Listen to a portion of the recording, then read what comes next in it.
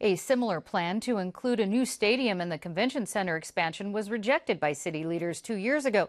But the Chargers revived the plan last week, just before the convention center expansion plan is considered by the California Coastal Commission.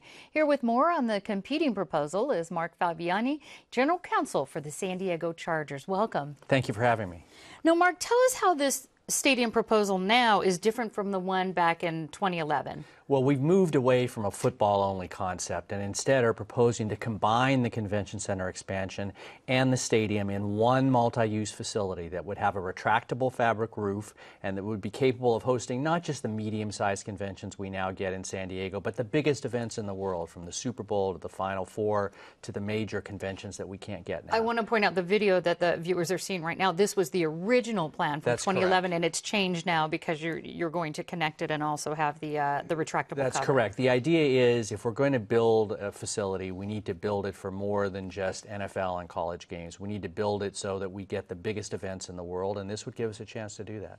Why are the Chargers proposing this kind of revised plan now? Because of the Coastal Commission hearing. The Coastal Commission meets in October, and we were told by our Coastal Commission experts that unless we presented an alternative, the Commission wouldn't necessarily consider one on its own. We know the Commission has concerns over putting a big box on the waterfront in downtown San Diego, which is what the city is now proposing to do to expand the convention center.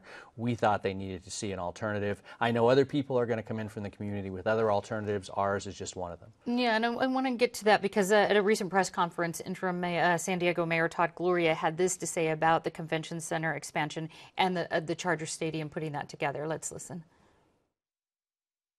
It is a plan that is vital for us to retain and attract other conventions, most of whom have made it perfectly clear that they want to hold their events at a place with contiguous space. Few conventions are interested in holding their events in a venue that is spread out over several city blocks.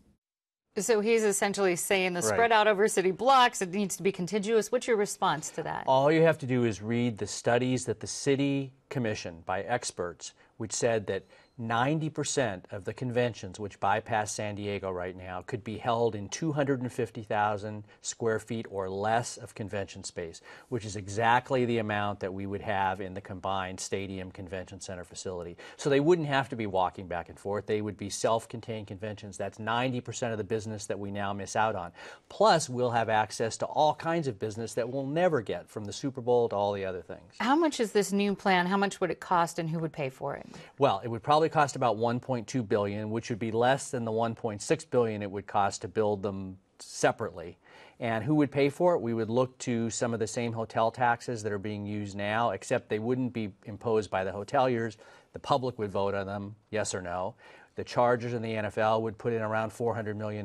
We have a major development partner, Colony Capital, one of the biggest companies of this kind in the world that's interested in this. We can free up the Qualcomm land and the sports arena land and use that revenue. So there's a way to do this without touching the city's services or general fund. The only thing is, I think Todd Gloria had just said that they couldn't transfer the funds that's for the expansion. That $500 million, $520 couldn't be used for that. Are you guys counting on? Were you counting on that money? Well, no one should count on that money because it's tied up in court right now. That a lot of people think the tax is illegal. We would put that to a vote of the people. So the people would vote yes or no to use money from a hotel tax for the stadium. So there wouldn't be any court challenge. It would just be a pure vote of the people. So you'd like to put this to the vote for San Diegans, but if the Chargers aren't having a great season, is that going to influence that vote? Of course it will. This is a sport and people are passionate about it. But really, in the end, it's dollars and cents. Does it make sense for the public to have this kind of project or not? We think when they evaluate the money they could get from the Qualcomm site, the sports arena site, the events that they would attract to the facility, that we have a good chance of winning the vote. But it'll be a tough vote, but we wouldn't be sitting here if we didn't think we could win. Have you evaluated or been able to say how much revenue would be coming in? Are you able to show people this is how much we think we can get? Oh, sure. Studies have been done on the Super Bowl, which is a $500 to $600 million infusion into the economy. Similar studies are done for the NCAA Final Four. So for each of these major events, which San Diego will never see, even if we expand the convention center as now planned, San Diego will never see any of these events. Each one of these events has been well studied, and you can add up the amounts that they bring to the town. All right, Mark Fabiani, thanks so much.